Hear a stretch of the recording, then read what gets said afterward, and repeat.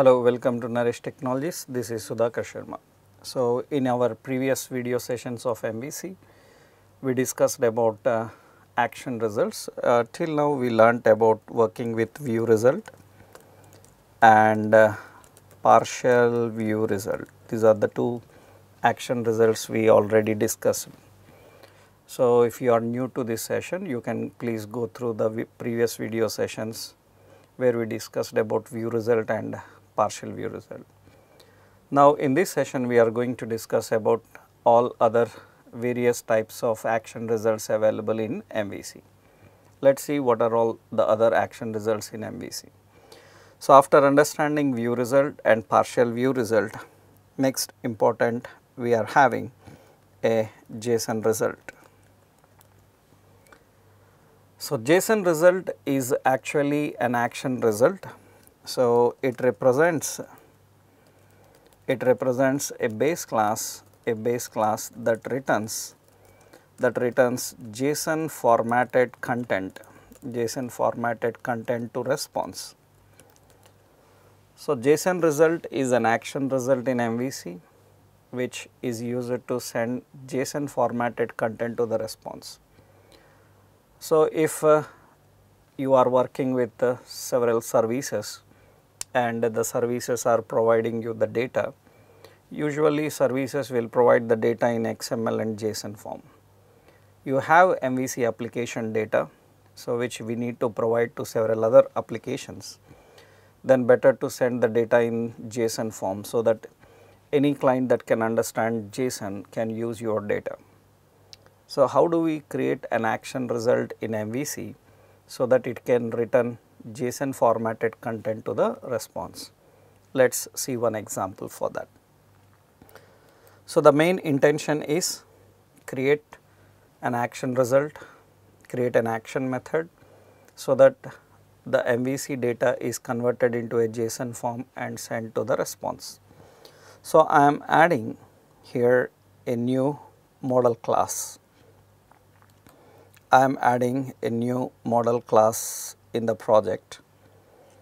I will make the class name as a product, and this product class is having some members like int product ID get set, and it is having a string name get set, and we have decimal, so price, so get set. So, I just created a product type, and the product type have three members, the product ID, name and price. Okay. Let us add a controller now. I am adding a new controller. It is an empty controller. Demo is the controller name, and in this demo controller we will access the model. So, it is in action results.models. Action results is my project name, and demo controller. So, what I will do here, first I will create some data for the product type. So, that means I am creating a list of product type, and I will give the name as products is equal to new list of product type, and I will add some products details.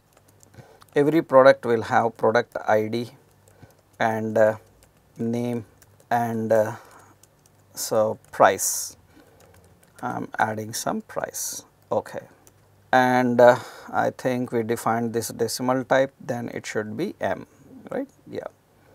Now, I am adding another product, and we have the product ID 2 and name as some Nike shoe, and price is equal to some price. Okay, that is fine. So, M, right. Now, we created some products data. Now, I want my MVC application to provide this data to some other application, so that it can be a mobile application or it can be another ASP application. If I want to reach broad range of devices, I want my data to reach broad range of devices, then provide data in a format which is native to those devices. And of course, JSON and XML are the native formats which are understandable to every clients. So, now what we have to do is create an action result for this controller so that it can send this data in a JSON form. JSON is a JavaScript object notation form. So, how do we create an action result so that it can send this data in a JSON form? Let us see. So, public, if your controller method have to return JSON formatted content, it should use JSON result. JSON result, and I am defining the controller name, action method name as suppose products data. Okay. What this products data has to return? Actually, its action result type is JSON result. If it is a JSON result, then it will return the data by using a helper method called JSON. JSON is a helper method which is used to send the data in a JSON format to response. So, what data it has to send? You need to provide the data. Data is actually present in products. Now, one important point you have to know here is whenever I request this action method, it is going to return the data in a JSON form. Data returned in a JSON form means actually it is serializing the data into the client machine. When a user makes a GET request, then the data need to be serialized into the machine so that it is stored offline, we can use from offline. If any content has to be serialized on GET request, then it requires some special permissions. So, JSON data will be serialized on GET request. In that case, whenever you are sending JSON formatted content to response, you have to define a JSON request behavior. Actually, the JSON request behavior is nothing but it specifies whether the data need to be serialized on GET request or not. That means it specifies whether HTTP GET request from the client are allowed or not in order to serialize the JSON data. If you want to serialize the data on GET request, then we have to define JSON request behavior as allow GET. So, it is important to define the request behavior.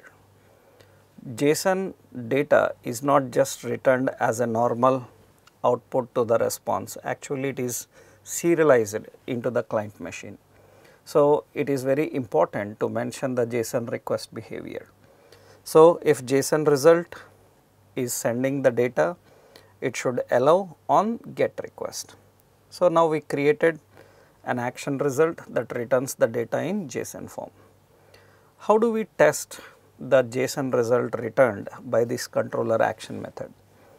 Generally, in order to test any API requests, any request that is returning data in JSON and XML form, so better use the tools, web debugging tools like Postman or Fiddler. Postman and Fiddler are the web debugging tools which are mostly used for testing our APIs and verify whether the request is written in a proper format or not. So, we will use these tools to test our JSON result, any one of these tools. Postman is available as a plugin with Chrome, you can download from the Chrome web store. Fiddler is available with Telerik, you can download Fiddler also. So, let us see how do we test this. So, I will start my project first. So, in this project we have a demo controller with an action called products data. That products data is going to return the data in a JSON form. Okay. Once we make a request to this application, I will copy the URL of this application, copy that URL, and in a new tab I am opening Chrome :/apps, and you can see these are some of the Chrome apps I am having on my machine. these are some of the apps I am having on my machine, and I have a Postman app here. You can click on that Postman. So, this Postman app will allow you to test your requests, and it will also show the data it is returned by that request. Okay, now the Postman tool is ready. Now I will close this dialog, and let us go to the request here and add the request, that is the URL of our application. In that, our controller is demo and our action is products JSON, that is the action name. And make sure that you are using the request here get, and the URL you entered is correct. That is what exactly returning the JSON data actually. Now click on the send button. Now it will make a request and it will get the data and return the data to the response. So initially here, so controller name is demo and the action name is products data.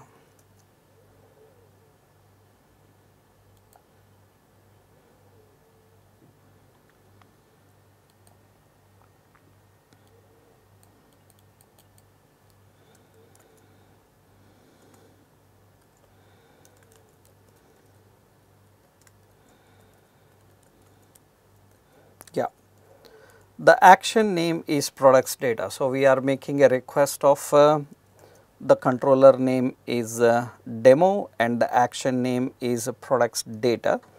So I am making the request for this products data and click on send. Now you can see it returns the data in a JSON form. So you can observe here the request that is returning the data in a JSON form, the product ID, name and price. JSON is just a JavaScript object notation form. It returns the data in JSON form. You may ask that what happens if we can test this on a browser. Generally browser returns the JSON data. It depends on browser. For example, here I am accessing demo controller and products data, and you can see it returns that products data in a JSON form. Now later if you know any client side scripts, we can use those client side scripts like jQuery, AngularJS to consume this JSON data and provide this JSON data to our application. So what is the advantage of this is we can make use of AJAX callbacks, and once data is there you can make request for the data, you can filter, sort and format the data. So without continuously connecting with the data source, communicating with the server every time. So if I am testing the same in another, like I am opening Internet Explorer browser, you can see in Internet Explorer browser when I try to make a request for this URL, you can observe it will prompt me a message at the bottom of the screen saying that do you want to open or save this products JSON, so coming from this local host. So I can click on save and it is saved. Now I can open and it opens in a text file. That means the data is now serialized and it is saved in a JSON file. Now how to access the JSON data and how to use the data that you can manage. So if you have any awareness on working with the client side scripts. So later towards the end when we discuss about integration of various client side scripts into jQuery and AngularJS into our MVC, we will see one example how we can access the data from JSON and use the JSON data. So as of now, the intention of the JSON result is to provide data in a JSON format, so that any client that can understand the data, then it can use this JSON data. So advantage is the data is offline and you can avoid communication with the server every time if data is frequently used. So The action result, JSON result, what are the key points you need to understand? JSON result will use a JSON request behavior. What is this JSON request behavior? It specifies whether HTTP GET requests are allowed or not in order to serialize the JSON data to response. So, this is what actually JSON result. So, in action results, now we have discussed about view result, partial view result and JSON result. In the next session, we will discuss about another action result. Thank you.